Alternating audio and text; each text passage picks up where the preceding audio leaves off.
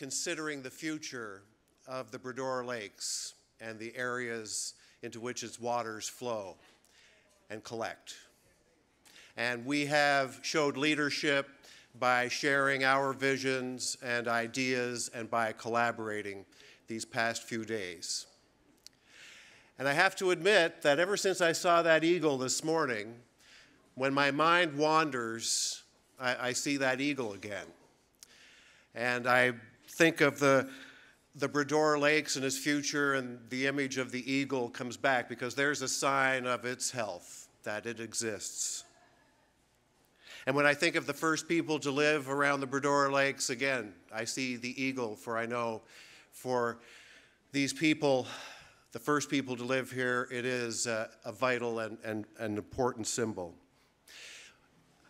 I see the eagle when I think of the big change that happened to the south of us across the border in the United States this week. The eagle is their national symbol.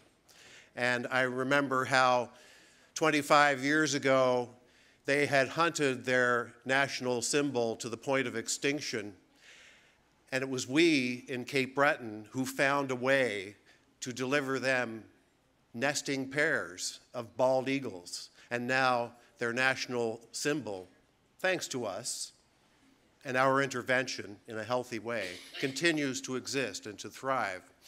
And as I think, and my mind wanders today, I can't help but think that the world needs more of what we in Cape Breton are doing for the Bredor here today.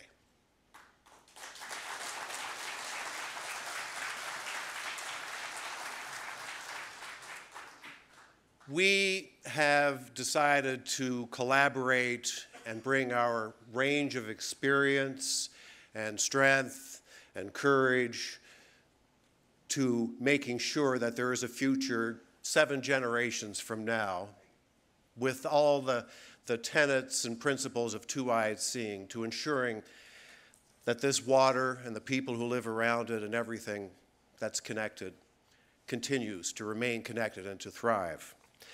And a long time ago, and for the benefit of you young people, there was a time when there were 2 channels on television. And in that time emerged a program where there was a host who saw the world in much the same way. And he taught us. They called him a broadcaster, but essentially he was a teacher, that we are all connected. And he reminded us that science is not an isolated thing, that it is a part of who we are, and that we are all connected. This man was two-eyed seeing before we decided to put words on it, at least we who are not Mi'kmaq. And he helped us to see our interconnectedness in a new way. And for that, he's been rewarded and awarded all over the place. He's a member of the Order of Canada and welcome everywhere he goes for this point of view.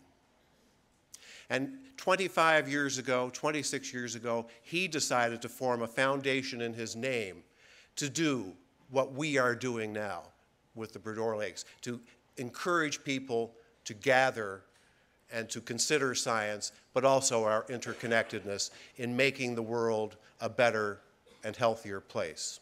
And so it's fitting that as we consider and wrap up our thinking of the past 3 days, that he arrives here now. We can call him a scientist, we can call him a broadcaster. Ultimately, he's a teacher, and now, with his wisdom, he is one of our elders here in Canada. And we are fortunate to have him with us today, so that we may benefit from his experience and strength as we move forward with our important work. Please welcome Dr. David Suzuki.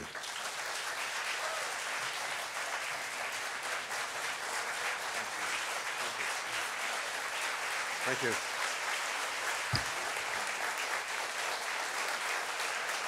Thank you very much. Well, I've met the 13 chiefs of Mi'kmaq territory. I'm so honored to be welcomed onto the traditional territory of the Mi'kmaq people. Thank you very much. When I met Keith Christmas and he invited me here, I was delighted at the possibility. I just happened to be in Halifax, and so it was possible, and my wife would be with me, and she's never visited this place, so I was absolutely thrilled to have the opportunity to come. And Keith is going to show me the sights, I guess, tomorrow on the Cabot Trail, and make it a memorable experience. But I'm very, very honored and delighted to have an opportunity to just come at the end of your conference here, because I've learned what Cepi is and been very, very impressed with the process that you've started here. You see, in BC, I remember when the battles were raging over forestry during the 1970s and 80s, and a man named Bill Bennett became the premier, and God, there were fights all over the damn place in British Columbia over forestry. And so to get them out of his hair, he set up roundtables in communities where the battles were going on. And the roundtables, they invited all of the stakeholders. I hate that word, stakeholders, but these are, you know, the outfitters and the hunters and the loggers and the truckers and the First Nations, and as if First Nations were just another group of stakeholders. I mean, and then basically duke it out in the various communities over the future of the forests. And then a few years ago, we started another process in British Columbia called PENSEMA, the Pacific North Coast Integrated Management Area. And that was to be from the panhandle of Alaska, from Haida Gwaii down the coast of British Columbia to the northern tip of Vancouver Island. That whole area of the ocean was going to become an area that would be managed as an integrated management area. And again, all of the stakeholders came in, and the feds and the province, and again, there was a promise. But the problem is with the roundtables in forestry is everybody was there as a stakeholder to fight for their stake. And they were duking it out, basically. And they never did what I urged them to do, which is come together and all agree, first of all. Agree that all of you can thrive as long as the forest, or as long as this whole coastal area flourished and was healthy. Your job here is to ensure that whatever is done in these areas doesn't in any way impinge on the health of those ecosystems. As long as the forests and the oceans are healthy, everybody can benefit. And then you can duke it out over what is your share. But always remember that the constant goal, or the platform from which you spring, is we got to be sure of the health of these ecosystems. And that's what excites me about what you're doing here, it seems to me. I mean, I've just got a very superficial knowledge of what you're doing, but when you have the feds and the province and the municipal folks here, and the First Nations are a prime group driving this activity to talk, first of all, about how do you protect the health of this lake system. That's the best way to do it, is to ensure that's your highest goal, and then you find ways of ensuring whatever you do, whether it's agriculture or forestry or whatever, doesn't in any way harm that pot of gold that you all depend on. So I congratulate you all for being a part of this process. I look forward to seeing what comes out of this as you begin to work together over the years. I've been very proud to work with the Haida in Haida Gwaii. That's the island archipelago off the northern coast of British Columbia.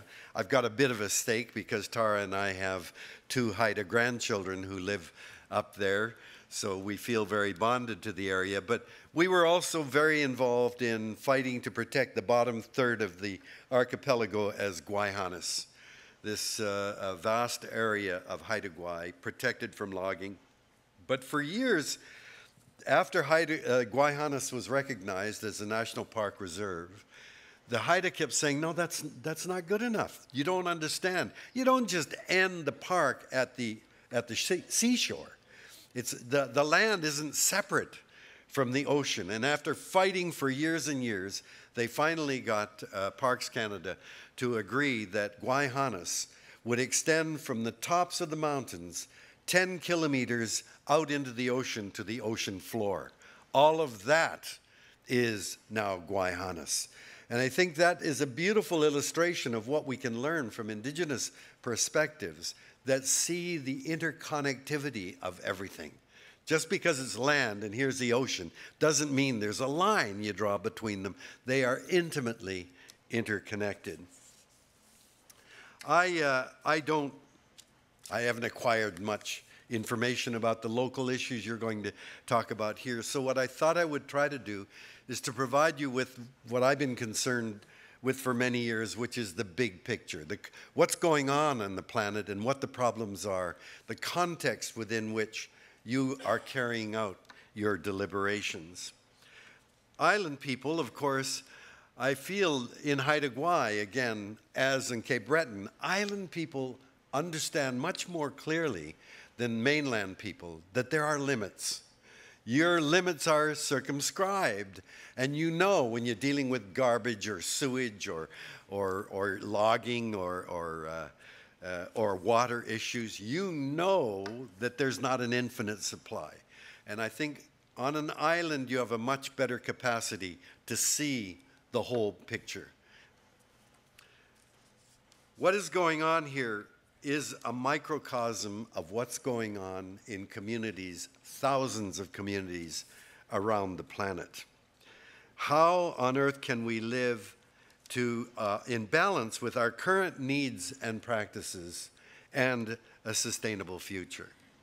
And I don't think there's any magic solution. There are many different solutions that all will be found in local communities. This discussion about sustainability is absolutely essential today because we stand at a critical moment in all of human history. What we do or do not do, and last night I spoke in Halifax and the Minister of the Environment was sitting right there at the table with me. And I said, what we do or do not do in the next few years could very well determine whether we as a species survive to the end of this century. Now that's a pretty melodramatic statement. You know, we're talking about the extinction of human beings. It's not me that's making that statement. It's some of the leading scientists of the world. A few years ago, Sir Martin Rees, the Royal Astronomer in Britain, an eminent scientist, was asked on BBC, what are the chances there'll be human beings on the planet by the year 2100? And his answer was 50-50. An eminent scientist saying that we could be extinct by 2100, the chances are 50-50. James Lovelock, the man who talks about Gaia, that is a term describing all of life on Earth, has written a book who says by 2100, over 90% of all human beings will be gone. And Clive Hamilton, an eminent eco-philosopher in Australia, has written a book called Requiem for a Species. And we are the species the Requiem is for. Guy McPherson, an eminent retired ecologist in the United States, has actually put a time very early in this century when we will go extinct. To these people, I say thank you for telling us we have an urgent problem. We can't mess around. But for anyone who says it's too late, I tell them to shut the hell up and go away. What's the point of saying it's too late? We're going to fight right to the end if we can. When you hear, when you're told it's too late, it's totally disempowering because you think, well, what the hell? What's the point of doing anything if it's too late? Besides which, I don't think we know enough to say it's too late. It is very late. All of the curves are looking very, very grim. But I believe that no one can say it's too late because we don't know enough. You have to cling to hope. And my hope is not some Pollyanna-ish idea, oh, well, you know, good things are going to happen. No. I know how ignorant we are. In 2009, well, you know, the most valued species of salmon in the world is called the sockeye salmon. You don't have any over here, we do. Ha ha ha ha. And the sockeye is valued because it's got that bright red flesh, very fatty tissue, and we love it. It tastes so wonderful. And the biggest run of sockeye salmon in the world is in the Fraser River in British Columbia. And we like to get 20 to 25 million salmon coming back every year. In 2009, just over 1 million sockeye returned to the Fraser. And I remember vividly turning to Tara and saying, that's it, they're toast. There's just not enough biomass to get up to the spawning grounds to keep this species. 1 year later, in 2010, we got the biggest run of sockeye salmon in 100 years. Now, I use this story not to show how stupid I am, because nobody knows what the heck happened. Nature shocked us. And I believe nature is full of surprises. If we can pull back and give nature a chance, I believe she will be far more generous than we deserve. But we have very little time to pull back and give her that chance. But I'm filled with hope based on that experience. Today, scientists are calling this time, this moment, the Anthropocene epoch, a period in geological time when human beings have become the major force altering the chemical, physical, and biological properties of the planet. There's never been a species able to do that before. In all of the 4 billion years that life has existed on Earth, no single species could change the properties of the planet as we are doing now. We have become a huge force of nature. And that sudden status as a dominant force of nature today has come by the sudden conjunction of a number of factors. Population. There were never 1 billion human beings on Earth in all the time of our existence until the early 1800s. About 1830, we reached 1 billion people. I was born in 1936. There were 2 billion people when I was born. In my lifetime, the population of the planet has more than tripled. And every one of the additional human beings needs to breathe air and drink water and eat food and clothe and shelter ourselves. Just the sheer weight of our numbers. We're the most numerous mammal on the planet. There have never been so many billions of any mammal, or maybe even birds. I know that birds numbered passenger pigeon maybe 1 billion, but there's just never been this many mammals on Earth. And because there are so many, we have a very heavy ecological footprint. It takes a lot of air, water, and land to provide for our survival. But of course, we're not like rabbits or rats or mice. We use an enormous amount of technology, and virtually all of the technology we take for granted today has been developed over the last 100 years. And that technology enables us to exploit every nook and cranny on the planet for things that we want to use, and to use the entire planet to dump our toxic wastes. And that amplifies very much our ecological footprint. And ever since the end of World War II, we've been afflicted with an incredible appetite for stuff. We love to shop. And, you know, American teenage girls consider shopping their #1 recreation. So you not only shop and have fun, that's your exercise that you get, I guess.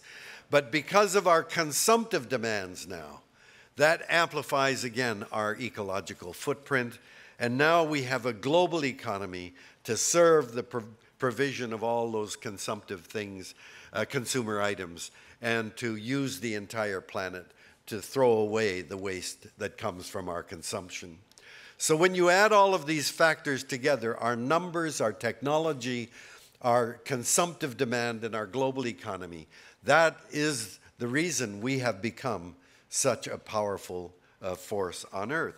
And the problem with that is we don't know enough to be able to manage our impact on the planet properly. We don't really know what sustainability is anymore. We're guessing. The consequences of our power today is obvious everywhere. We've changed the chemistry of the atmosphere. We now are over 400 million parts of carbon per 400 parts of carbon per million. That's up from 260 parts per million before the Industrial Revolution. And we're on our way to 500 this century if we don't cap and reduce our emissions very, very quickly. 500 parts per million will be catastrophic. The oceans that cover 70% of the planet are a mess. Who could imagine that humans could have such a huge impact on the oceans? But we are. The carbon we've added to the atmosphere dissolves into the oceans as carbonic acid, and the acidity of the oceans is changing. And we are throwing away our garbage, which ultimately ends up in the oceans. You all have heard of the famous islands of plastic bigger than the state of Texas in the great gyres of the Atlantic and Pacific Oceans. We have added the runoff from our farms that is now creating huge areas of eutrophication, dead zones where nothing can live, and there are dozens of these spread throughout the oceans of the world. And our technology for fishing has become far too powerful. We are overfishing the vast majority of commercial species to virtual extinction. So these are some of the problems. Our forests are vanishing. Over 80% of our forests have been invaded by humans, and if we carry on at the rate we're logging, the rest will be gone within the next 20 years. We're using air, water, and soil as garbage cans for toxic material.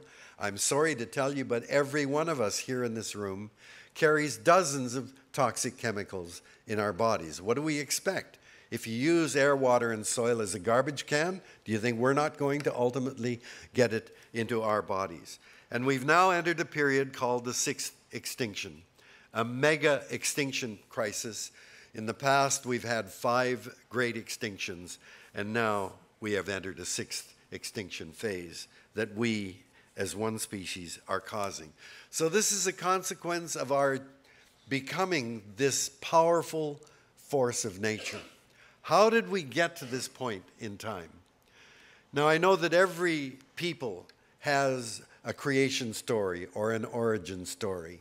What science is doing today is providing us with an origin story that goes way back beyond human memory. And I've been very impressed with the way scientists can now use DNA, the genetic material, and track the movement of people over the planet over time. And all of the trails lead back to Africa 150,000 years ago. That was our birthplace on the Great Plains of Africa. And I'm still waiting for the Ku Klux Klan to invite me to give a lecture so that I can tell them, we're all Africans, for God's sake. What's your problem? So our habitat was the great grasslands of Africa, which must have been a place filled with animals and plants in abundance that we can't even imagine today. But for some reason, we began to move out of that habitat that we evolved in. We don't really know why. Maybe population was growing a little too much. Maybe we were overexploiting resources we were using. I like to think it was teenagers looking for some action. You know, we bred with Neanderthals, so maybe they were looking for some Neanderthals over on the other side of the mountain. I don't know. But for some reason, we began to move. And as we moved into new ecosystems, we were an invasive species. We had no idea how things worked. We just look, holy cow, look at these birds. They don't have wings and they're really yummy to eat. And we began to conk them. And even with simple tools like spears and stone axes, we were a very deadly predator because we were smart. We were intelligent. And you can actually follow a wave of extinction of megafauna, the big animals, as we began to move across the planet. So we were a very effective predator. And so as we moved into new areas, we didn't know how things worked. We began to extinguish, and soon people had to say, geez, we've run out of those. Remember those plants we used to use? There aren't anymore. Or those big sloths, the slow-moving, they were too easy. We've done them in.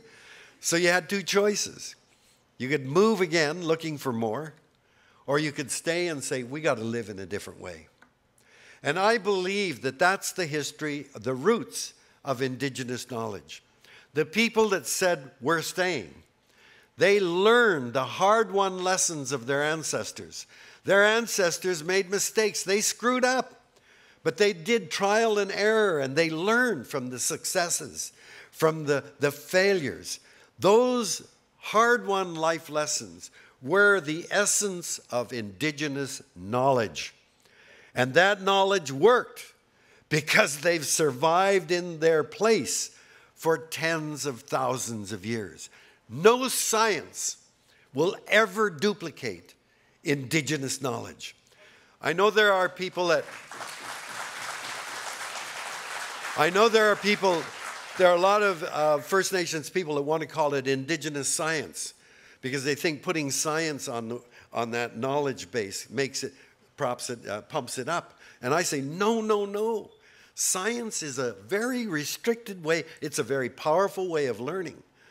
But indigenous knowledge, it's the science insights we gain is not essential for survival.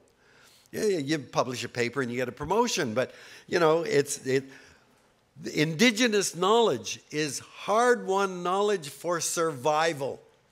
And we know that it works because people have survived in their place as long as they have.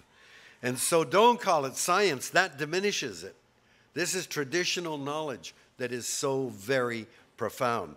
Get the rest of society to recognize what a treasure lies in indigenous knowledge. We in the non-indigenous community should celebrate, honor, and thank all of those communities that have clung, despite everything that has been done to them, that have clung to that knowledge because it's essential to tell them where they live and how to live on this earth. Let's begin to celebrate and treasure that. For 95% of human existence, we were nomadic hunter-gatherers.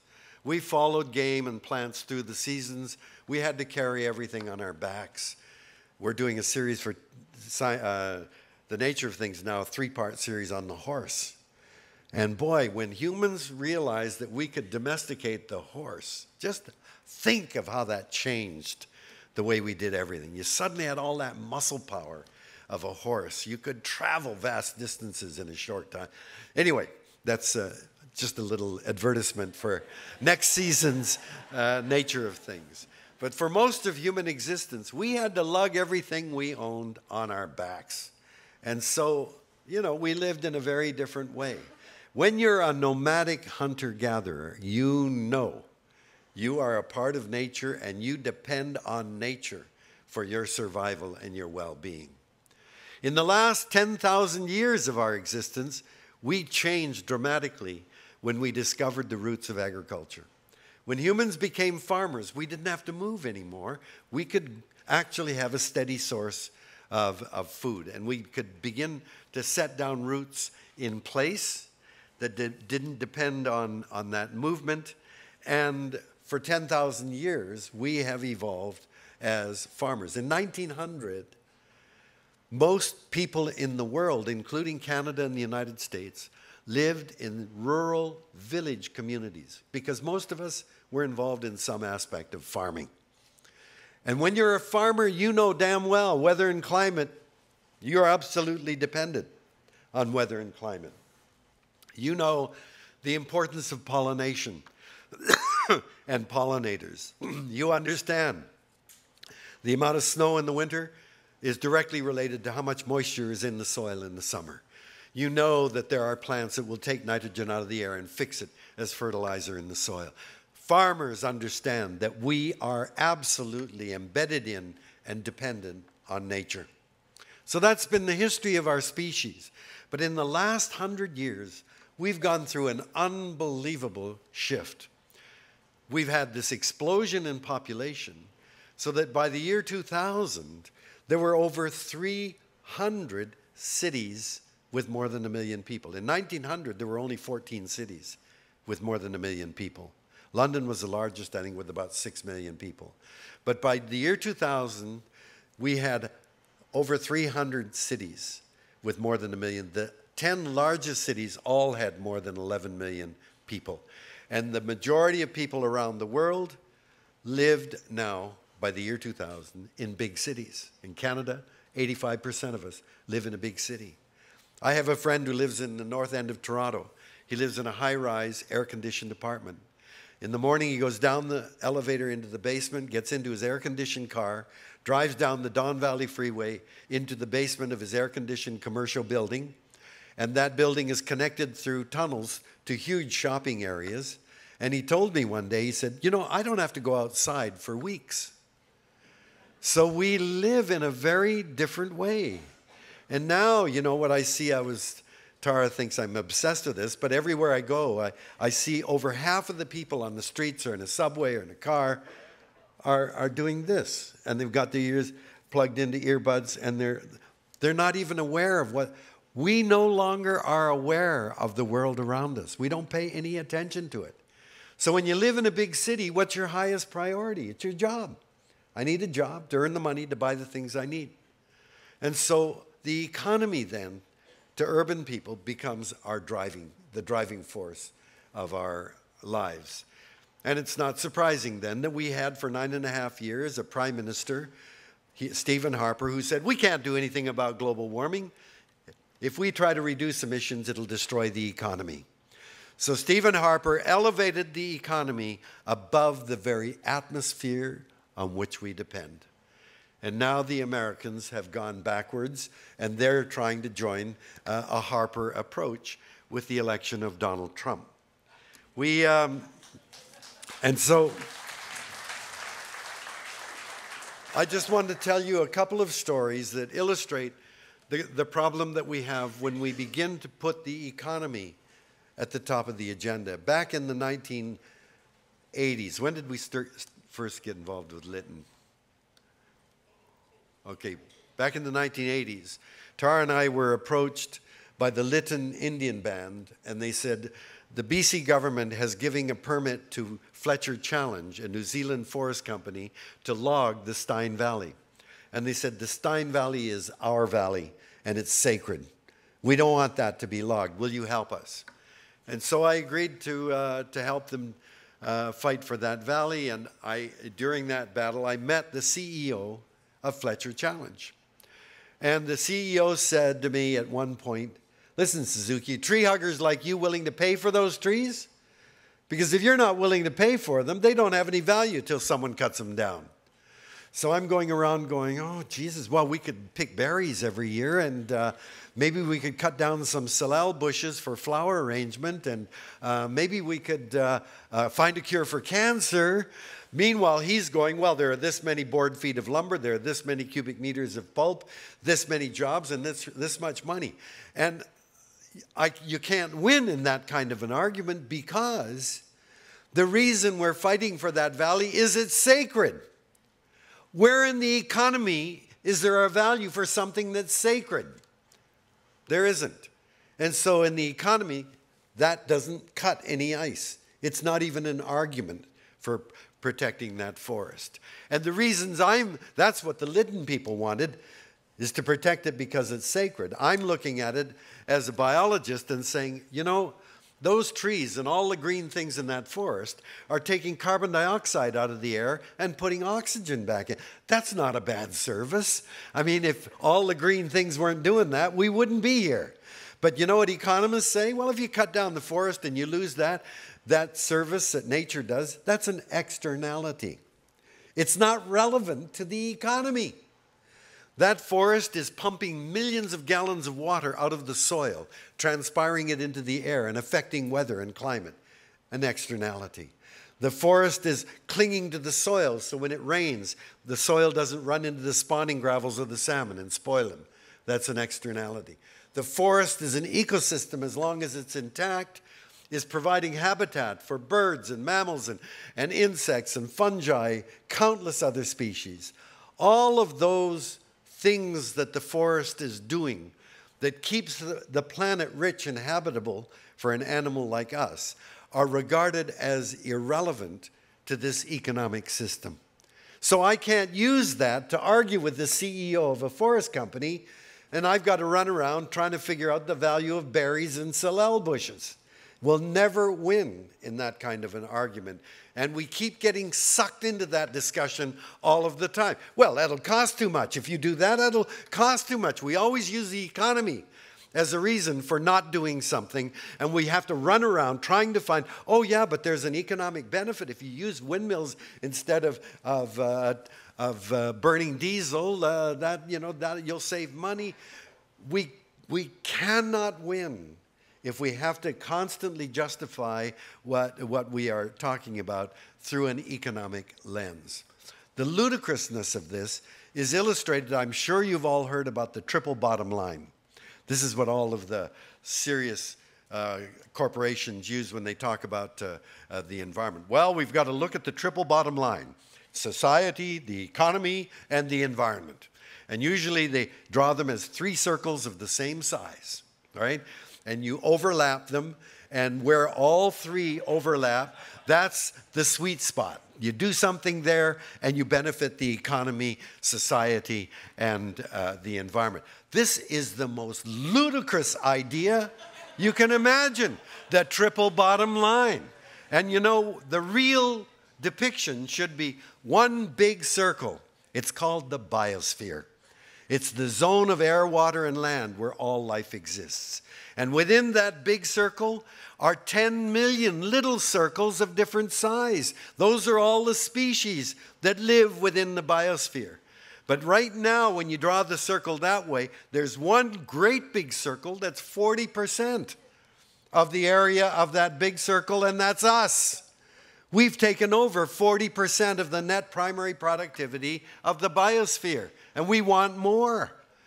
But within our circle, there should be one tiny circle, and that's the economy. The economy is there to serve us. But the ludicrous idea of a triple bottom line is that we make the economy, society, and the environment all of equal size.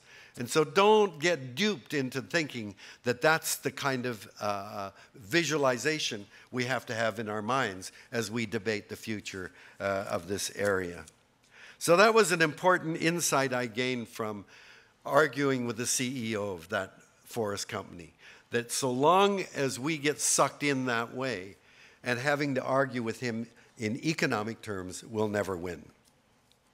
The last story I want to tell you about happened 3 years ago when I got a phone call from the CEO of one of the largest companies in the Alberta tar sands.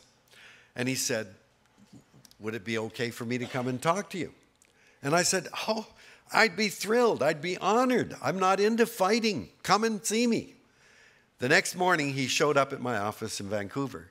You know, and I greeted him. I said, thank you for coming. It's such an honor, and I'm so happy, and went through all that stuff. And then I said, you know, I'd like you to do me one favor. Before you come through that door, please leave your identity as a CEO of an oil company outside. I want to meet you as a human being meeting another human being.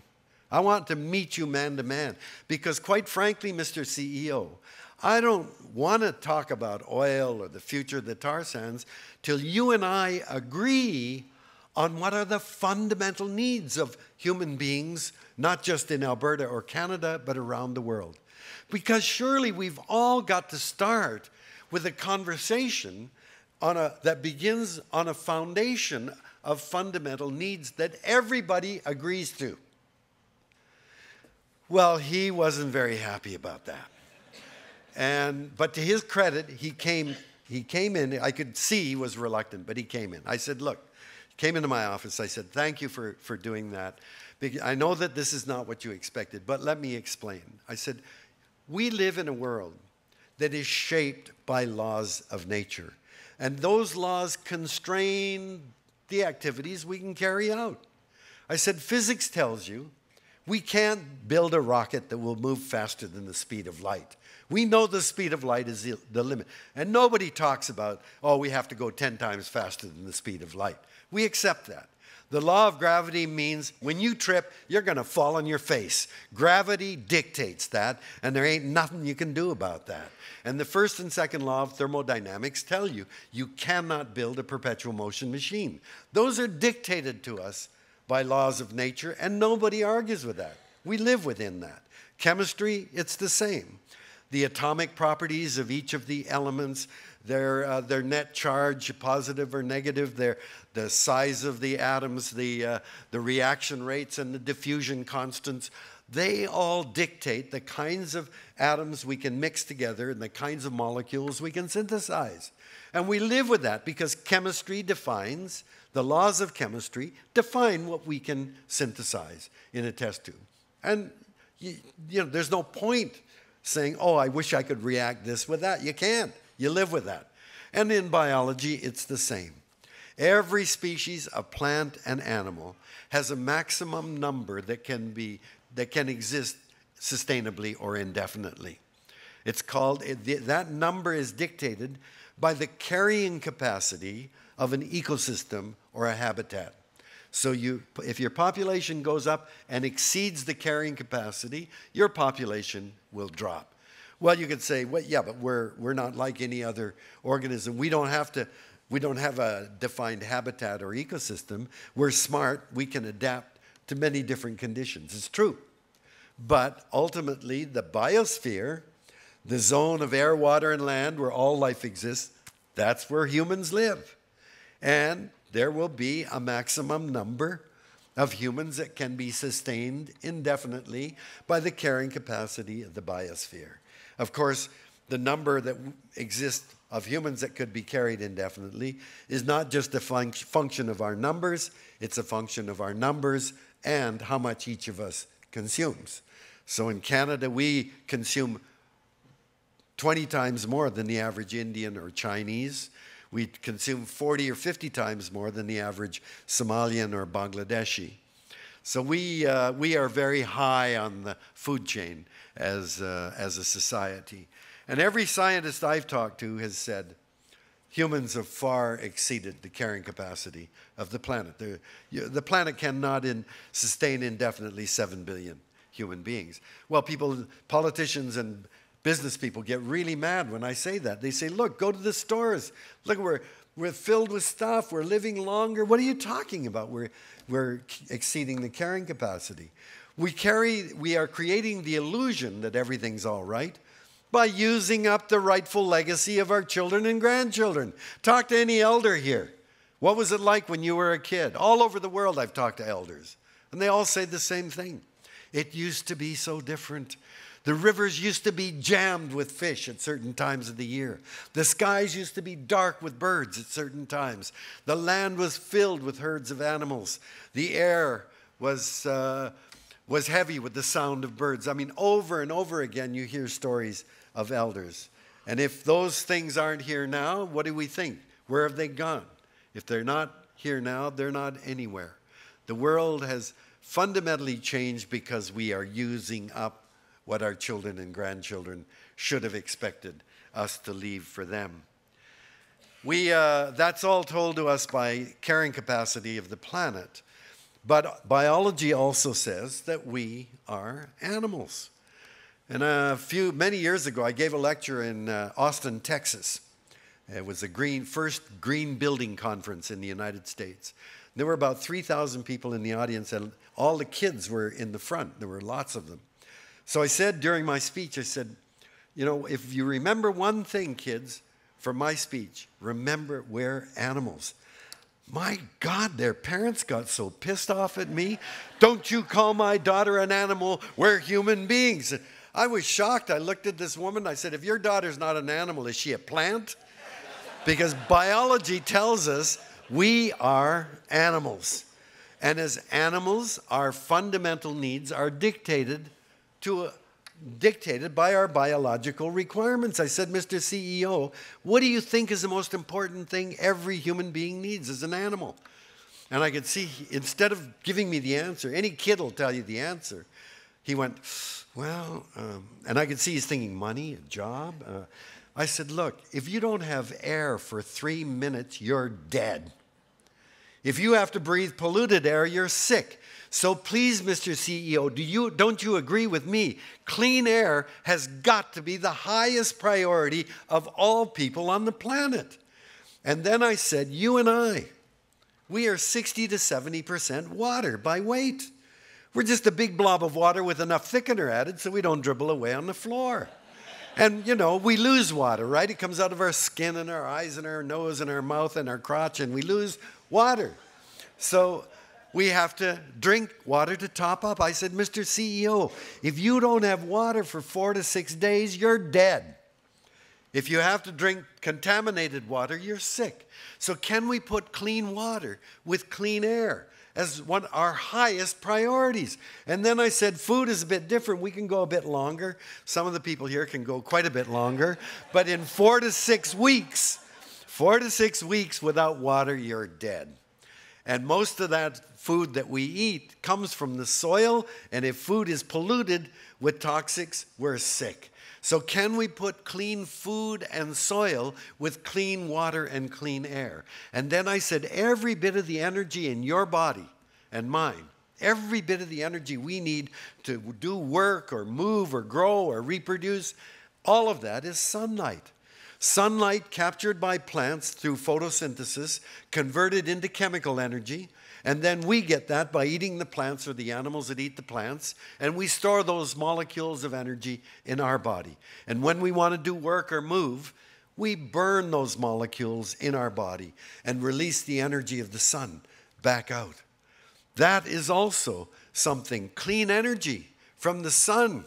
Surely that's up there with clean soil and food, clean air and clean water. That, I said, Mr. CEO, I believe, is what indigenous people around the world call the 4 sacred elements: earth, air, fire, and water. And they are the critical elements that we get from the earth that gives us our lives, that gives us our health and our well-being. I believe they should be the foundation of anything we do, any way we live. Whether you're a corporation or an individual, we've got to always ensure we're protecting the 4 sacred elements. And then I said, you know, the miracle of life on earth to me is that those 4 sacred elements, they are so essential for an animal like us, are cleansed, are replenished, are created by the web of life itself. The air that we depend on is created by plants in the oceans and on land. Without them, oxygen is a very reactive element. It will react, the oxygen reacts very rapidly and disappears. It's only the plants that keep replenishing the oxygen through photosynthesis that animals like us can live. When water falls on the land and percolates through the soil, it's the tree roots and other plant roots and soil fungi and bacteria filter that water so that we can drink it. Life cleanses that water for us. Life creates the very soil on which we grow our food. And if anyone has seen the movie or read the book, The Martian, you know, one of the ludicrous things about trying to set up a colony on another planet, there's no soil on Mars. Oh, there's a lot of sand and dust and clay. But if you saw the movie, you remember Matt Damon gets stranded. He's got to live 4 years on Mars, not 1 year, but he's only got 1 year's supply of potatoes. But what the hell do you do to grow more potatoes? Well, you dig a hole in the sand and you poop in it, because it's only life that creates the soil on which you can grow your food.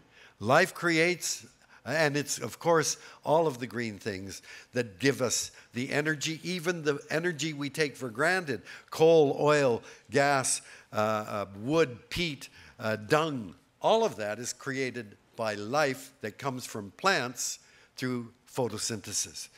So the miracle of life is that biodiversity, the web of living things, what indigenous people call our brothers and sisters, that geneticists proved are in fact our brothers and sisters, because we carry thousands of genes in our bodies identical to genes in birds and trees and fish and carrots. because we're all related through a common evolutionary history.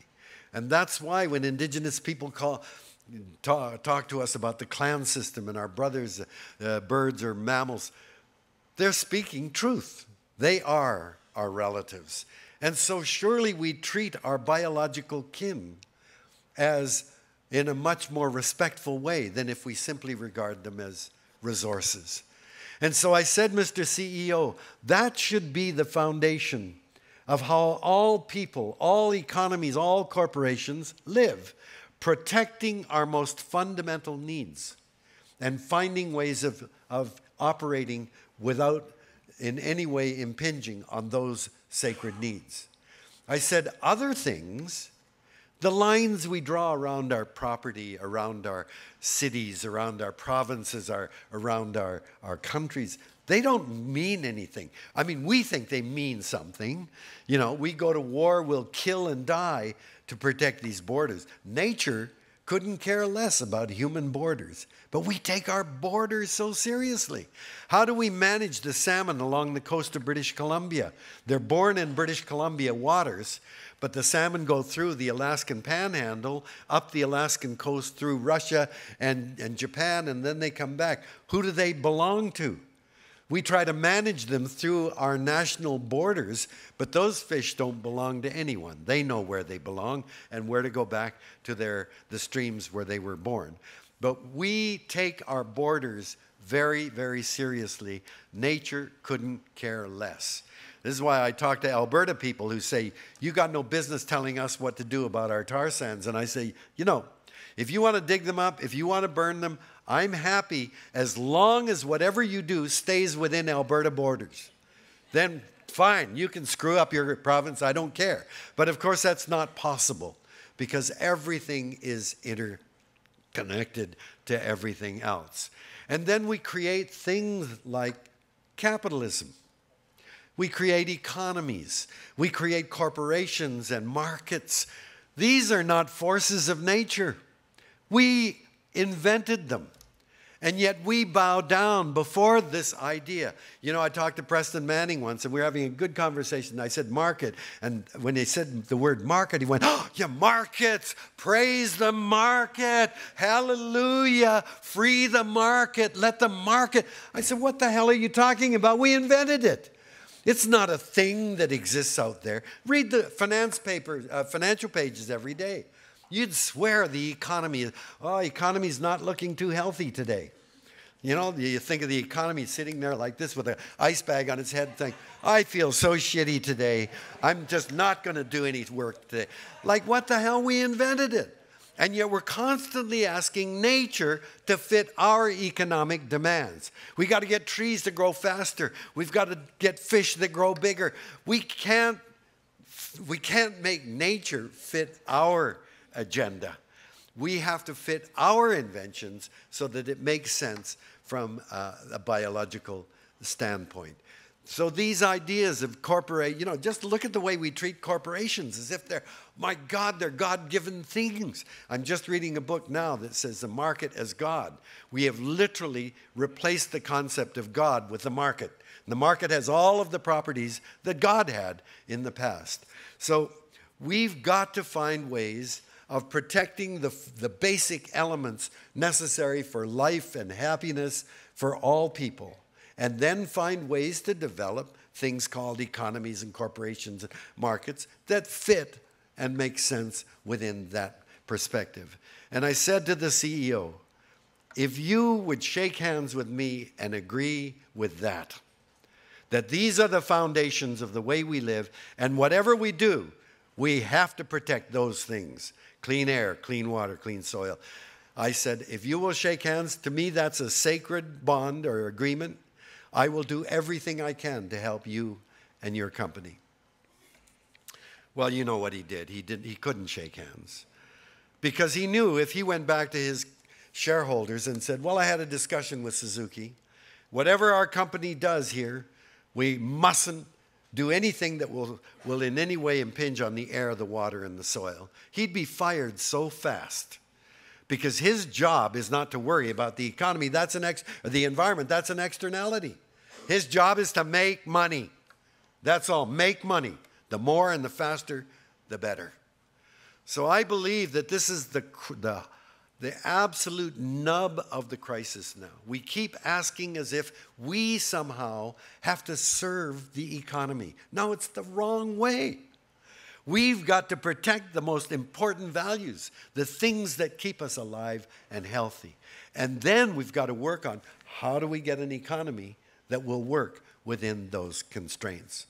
And that's why I just want to end on one thing, and that's why I felt I was galvanized in 1962 by Rachel Carson's book, Silent Spring. And that was the beginning for many people around the world to get involved in the environmental movement. When that book came out in 1962, there was no Department of the Environment in any government on the planet. The environment just didn't exist as something we think of as today. But because of her book, Silent Spring, all about the effects of pesticides, she galvanized millions of people to get involved in the environmental movement, and there were huge successes. We've got millions of hectares of parks and reserves protected. We've got laws. We've got environment departments at every level of government. We've got laws to protect air and water and endangered species. But what I've found is that battles that we thought we won 30 or 35 years ago. We stopped a dam at Site C on the Peace River. We stopped a proposal to drill for oil in Hecate Strait off BC. We stopped the American proposal to bring supertankers of oil down the BC coast. All those things have come back and we're fighting them again. So the fundamental failure of the environmental movement was to use these battles to change the way people see their place on the planet, to begin to move to a different way of living with the earth. If we have to battle the same fight again, we're going to lose a lot of them, and we're just going to diminish those things that we were fighting for over time. And that's why when David Boyd, an environmental lawyer, said, why don't we think about getting a constitutional amendment? Let's see if we can put in the Canadian Constitution the right to a healthy environment. That is, to be a Canadian means you are guaranteed a right to a healthy environment. Let's try to do that. And we chose to do it in a very difficult way. You can try to elect a government on the basis of a promise to enact a constitutional amendment. That's the way most amendments have happened, is by electing people who will then do it. We said we're going to do it a different way. We're going to get a powerful grassroots movement to support the idea of a right to a healthy environment.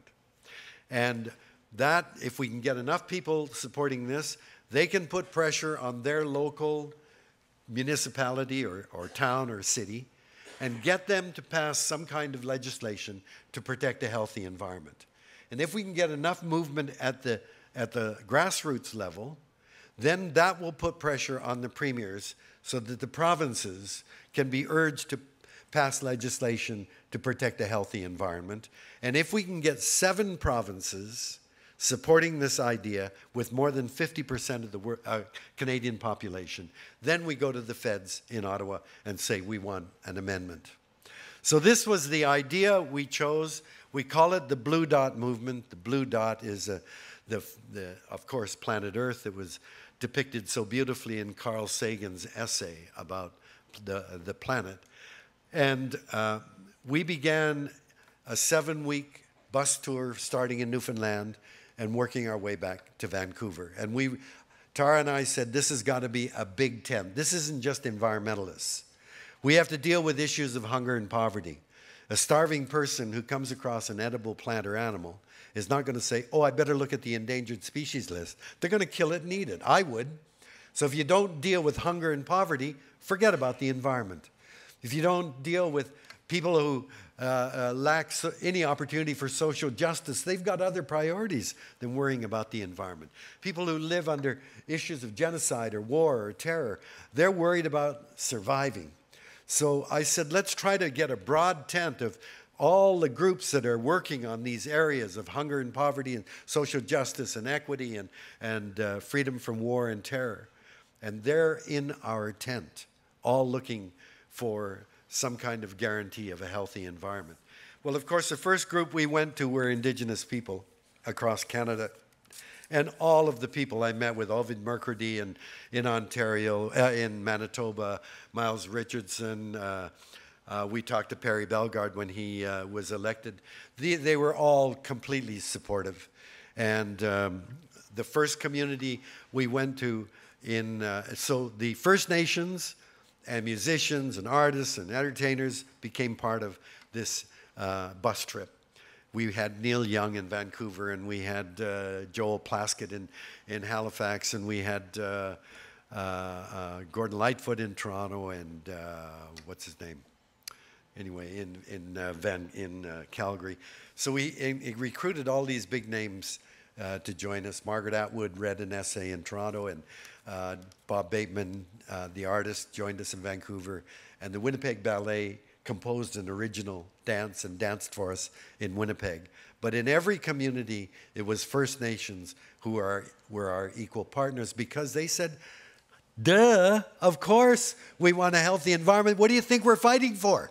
It's to live with clean air, clean water, clean soil, and other living things. And so our first community we visited, starting in October 2 years ago, was the Con community in Newfoundland. I'd never met them before. They were fantastic.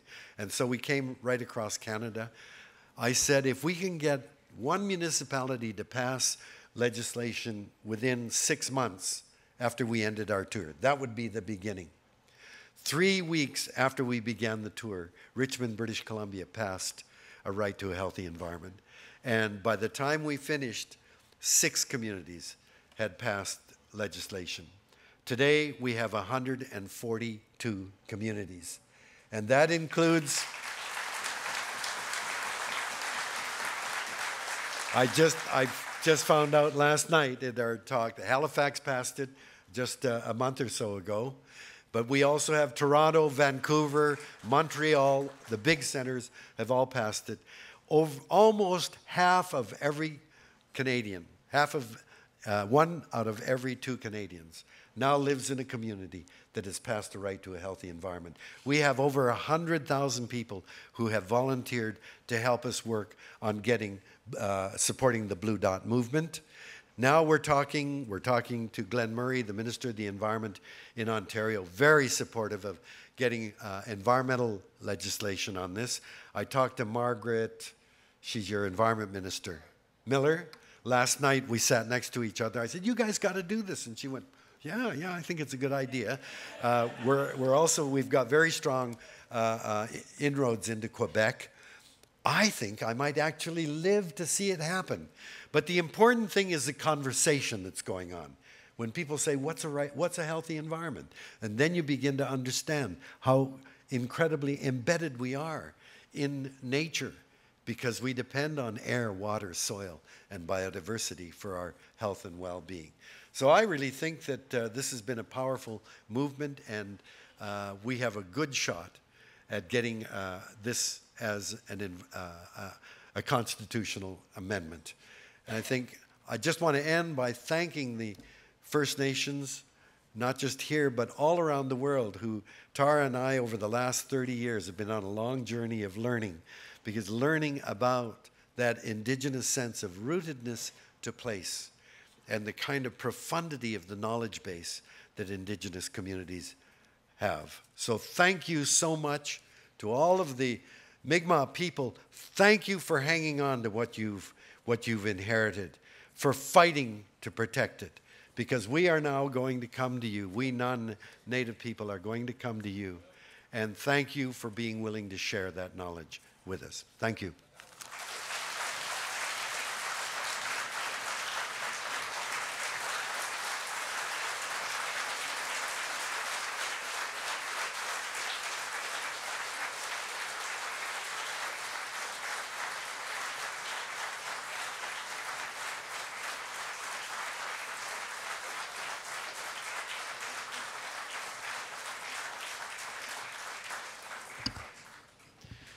Wilalin David Suzuki for reminding us of our right to a healthy environment, And what I will offer you in return is that we who are participating in this conference accept the responsibility that goes with having those rights.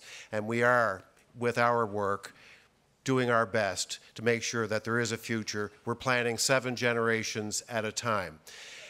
Thank you also for reminding us of our place within that environment. I am comforted to know that I'm an animal. We are grateful to all of you who have participated, the hundreds here, the hundreds who have witnessed this live stream online through the Nova Scotia Community College. We would like to remember the Creator who makes sure that we were here, that we have a place in which to thrive. We will thank our Creator with a closing prayer with Mary Catherine Pirro, an elder from here in Wagmatcook. You may know her as Molly.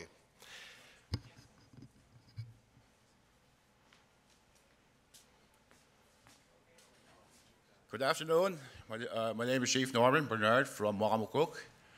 And Dr. David Suzuki, I'm very honored that you are here in my community.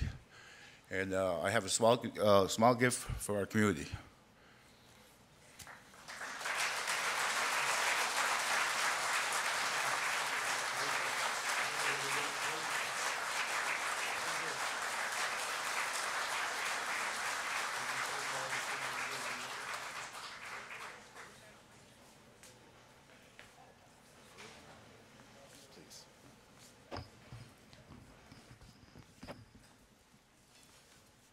For all those who are traveling, I ask the Creator that He will guide you home safely.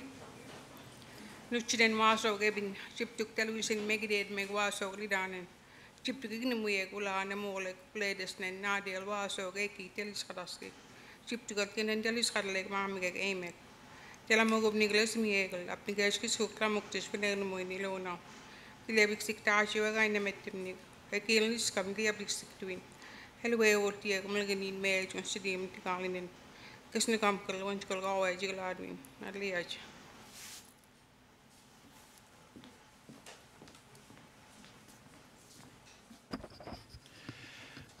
Thank you, Mary Catherine Pirro. Just a reminder that Dan would appreciate another photo with the chiefs, with our keynote speaker, Dr. Suzuki. We would like to include the regional mayors and wardens. This means you, Mayor Brenda Chisholm-Beaton, and Warden Bruce Morrison, if you could join the chiefs and Dr. Suzuki for a photograph up here. And Don Silver has a gift as well.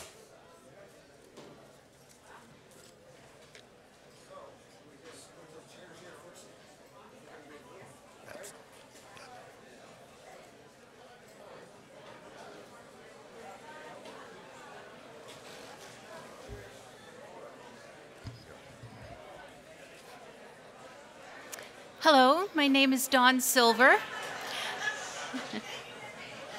I have a small company called Encore Jewelry. Encore uses recycled instrument strings from musicians around Cape Breton, but my husband Greg knows a guitar player who also happens to know Dr. Suzuki. So I have built a piece from a guitar string from a friend of Dr. Suzuki's, and I've incorporated that with agate, which is the gemstone of Nova Scotia. And I would like to present this to Dr. Suzuki as a thank you.